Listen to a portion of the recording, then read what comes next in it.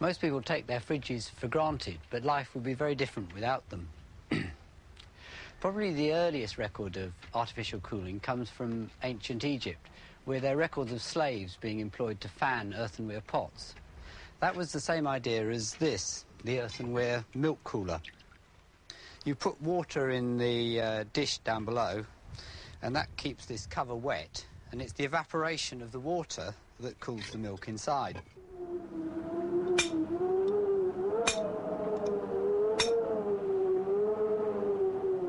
The other method of cooling things, used extensively in ancient Rome, was simply to collect snow.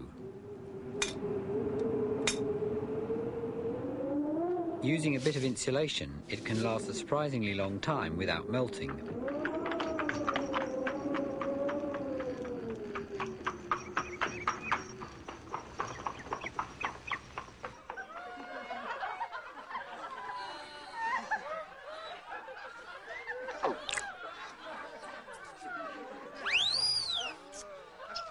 The Romans not only cooled their wine, but they also made ice cream.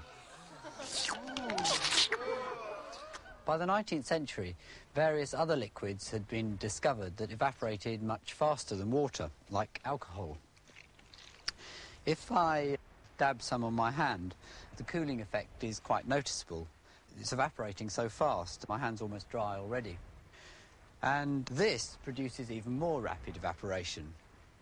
It had been discovered that various gases, when they're compressed, can condense into liquids. And in fact, this is carbon dioxide in this cylinder, and under pressure, it's actually a liquid at room temperature. If I open the valve, it'll shoot out of this pipe and evaporate very rapidly back to a gas, and the cooling effect is quite dramatic.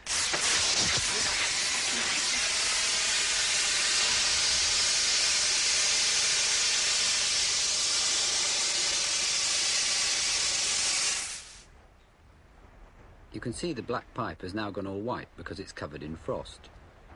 If this gas was collected and compressed again, it could be condensed back to a liquid and a sort of cycle could be established. And this is exactly the principle of the modern fridge.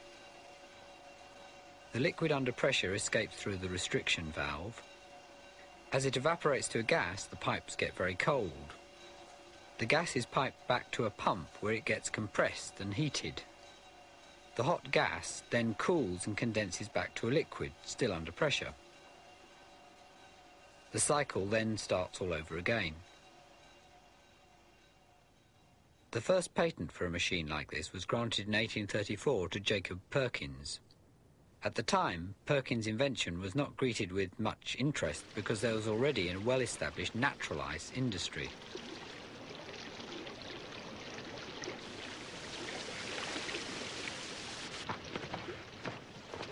Ice was cut from the lakes in America on a vast scale.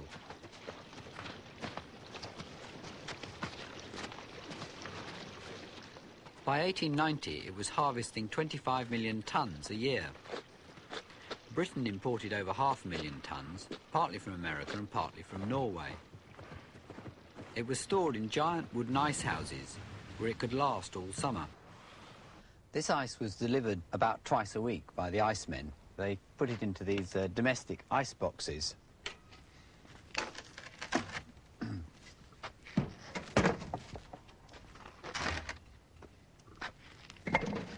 The ice went in the top and the food goes in the bottom. The ice slowly melted and ended up in a drip tray which had to be emptied every day or two. Well, the natural ice industry was well established in Europe and in America, but in Australia the winters weren't really cold enough to produce much ice. In 1837, James Harrison emigrated from Glasgow to Australia. He became a journalist, but his real obsession was refrigeration. Oh dear, I cannot concentrate, it's too hot. If only I had a wee machine to make ice. Aye.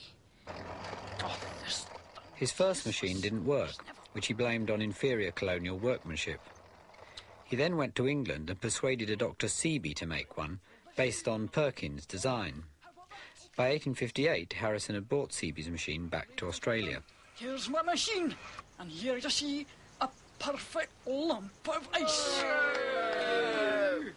All right, there's a flywheel here, right? Make sure it's well adjusted. Harrison was then commissioned by a brewery to build a commercial refrigeration plant. So cooling Australian lager was the first practical use of an artificial refrigeration machine in the world.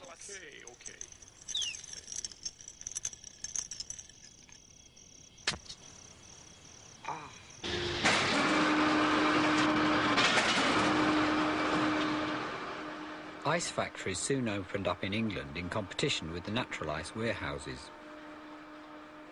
The Lowestoft Ice Company was one of the first, as David Forster remembers. The ice company originally began in 1898, and it was my great-grandfather, Mr. W.F. Cockrell, who decided that ordinary ice from the glaciers, the Norwegian glaciers, wasn't sufficient for good quality ice, so he decided to make artificial ice using ammonia refrigerant, which happened to come on the market in the 1870s, 1890s.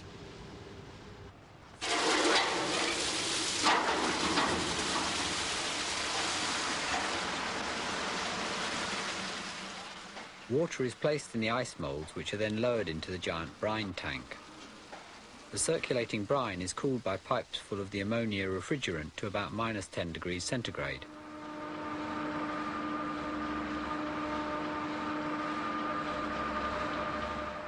The brine tank is vast, the size of a public swimming pool.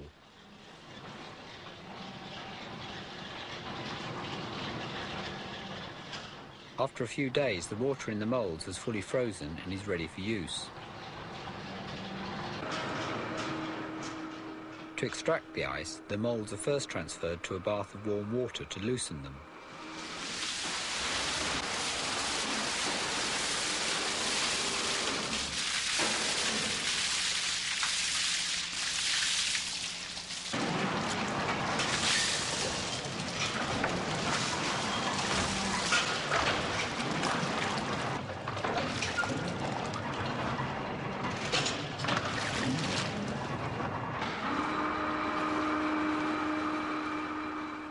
Although this process looks very impressive, today there are much quicker and cheaper methods of making ice.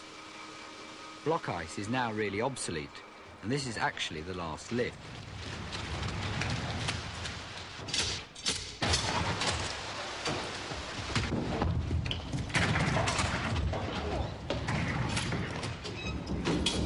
It's rather sad to see the last lift. It's on the floor there. These are the last blocks that are ever These going are to the come last out blocks, of, actually, the very last blocks. It's a very old-fashioned way of making ice, and it's not really very viable nowadays.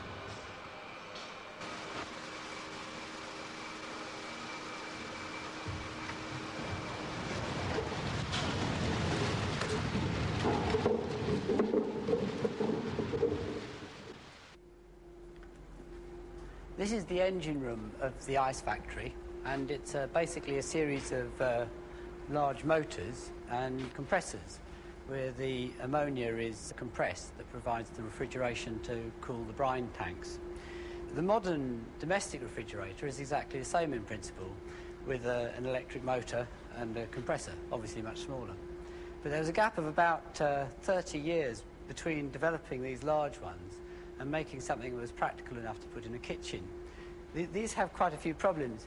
They leak, there are glands and valves on them, and also they're very smelly. The whole place smells strongly of ammonia.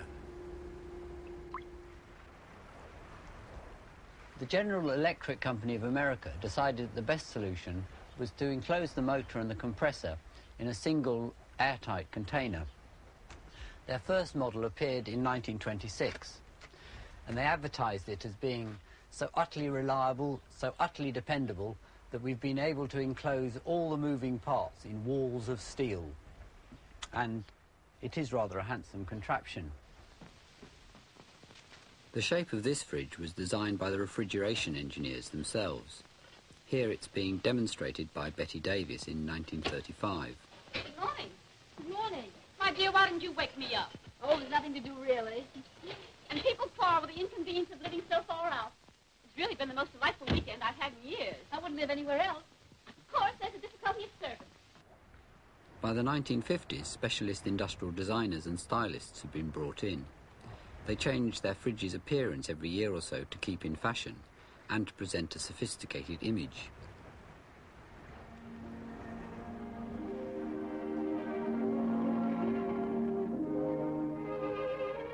And behind the separate refrigerator door, brand new for 57, scientifically planned illumination in the interior.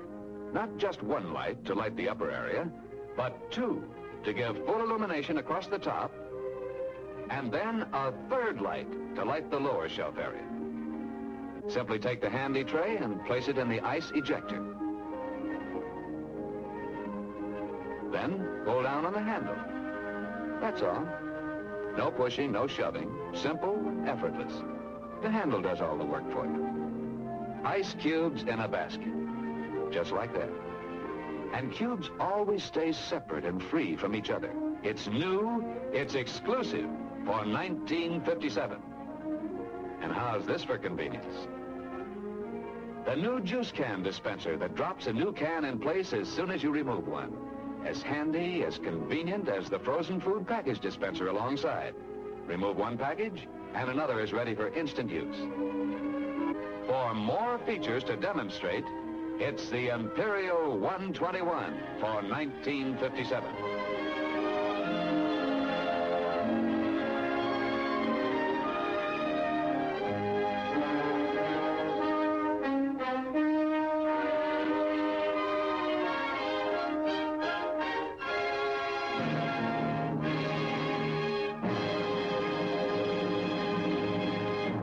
The modern fridge really is exactly the same as this one. It looks a bit different because the pipes and the motor and the compressor are now rather more discreetly put at the back of the fridge, the motor down here and the pipes up the top.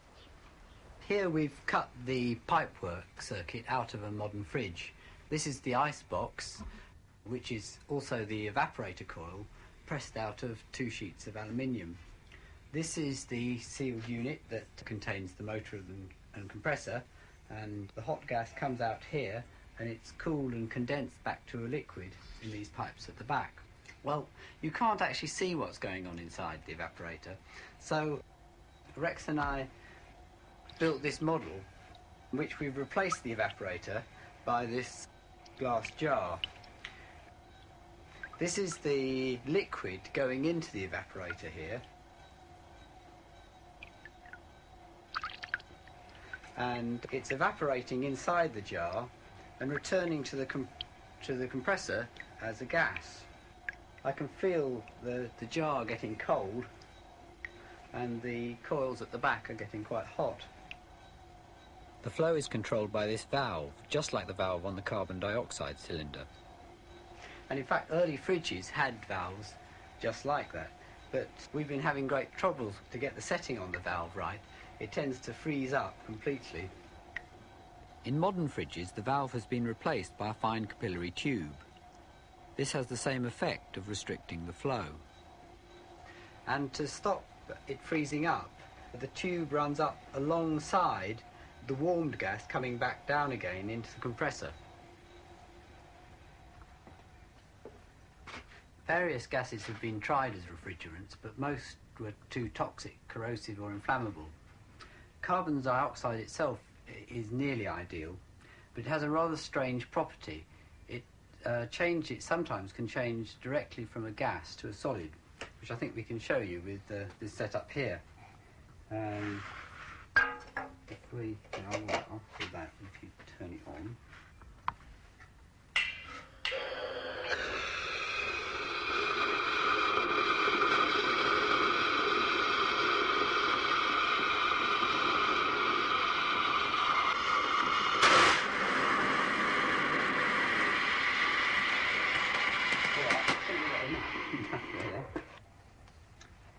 This so-called dry ice, it's very useful stuff. It's used for keeping things cold, and it's also used theatrically for creating effects of mist when it's usually put into hot water. But it wouldn't be much good as a refrigerant because the solid could keep blocking up the pipes.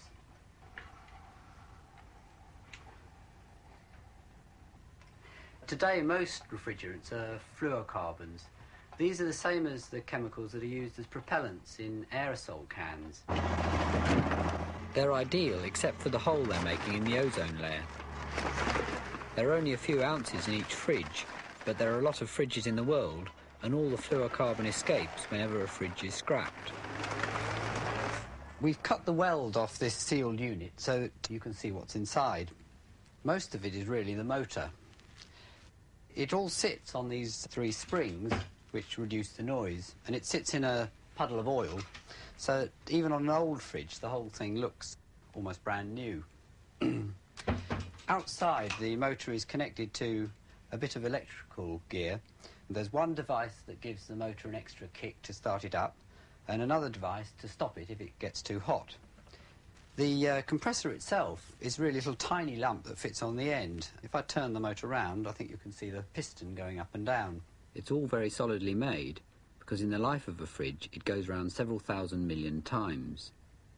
Inside, there are 2 reed valves, which let the refrigerant in one side and out the other.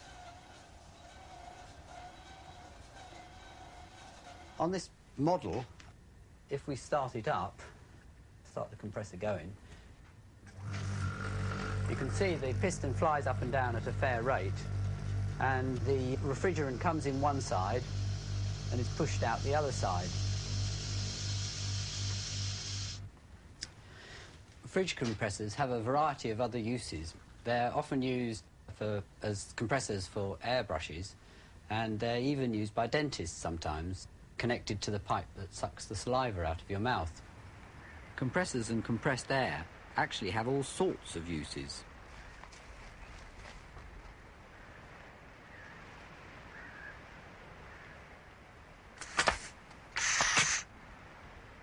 This capsule gun works entirely on compressed air. I made it a few years ago to simulate bullet hits for films and TV. It's by necessity a bit complicated. The mechanism inside is a real plumber's nightmare. Here you've got a reciprocating cylinder which actually drives the bolt forwards and backwards. When the capsule is put inside the breech and it goes to full extremity forward, it fires compressed air down the barrel. It fires many types of capsule. This one is a blood capsule, and it would simulate a blood hit. And of course these little fellows, which are actually explosive capsules, and they give us a shower of sparks and a mild explosion when they hit. Meanwhile, back inside the fridge, the compressor is pumping the refrigerant round, but it still needs something to turn it on and off at the right temperature. It does this with this fine tube full of a liquid. The liquid expands as the temperature rises, and that pushes out this small bellows at the end. We've got one of these thermostat switches set up on this model here. If I hold the end to raise the temperature, the bellows will expand, and at some point the contacts on top will flick over and the compressor will start up. Sometimes takes a little while. Perhaps it's not going to do it.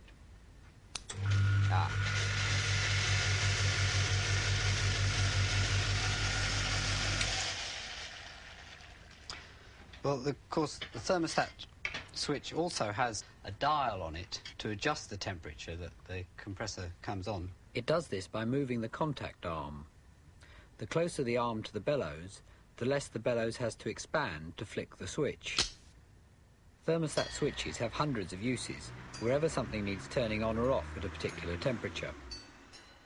This is a water clock I built a few years ago with a friend. On the hour, water is released from a tank on the roof, and this starts it all working. It was important to stop the water freezing on the way down, so we fitted this thermostat to turn everything off whenever the temperature falls too low.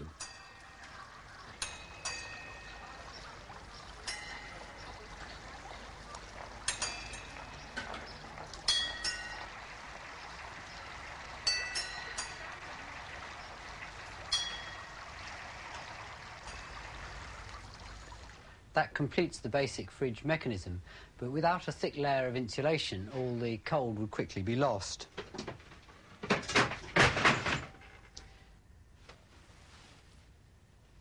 This fridge has a blanket of fiberglass, just like roof insulation. Old fridges used to have massive door handles and massive hinges that could apply a large closing force, and this squashed the rubber seal all round the door into contact with the frame. To apply enough force, the whole fridge had to be very strongly made. An elephant weighing over 4 tons was to stand on top of this new Frigidaire, and it must not show any signs of strain under this tremendous load. Will it take it?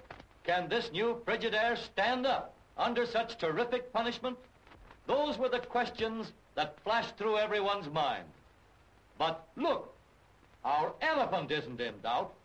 And as he cautiously but firmly places each foot on top of the Frigidaire, it is proved without a question of doubt that this new Frigidaire cabinet is a real masterpiece of construction.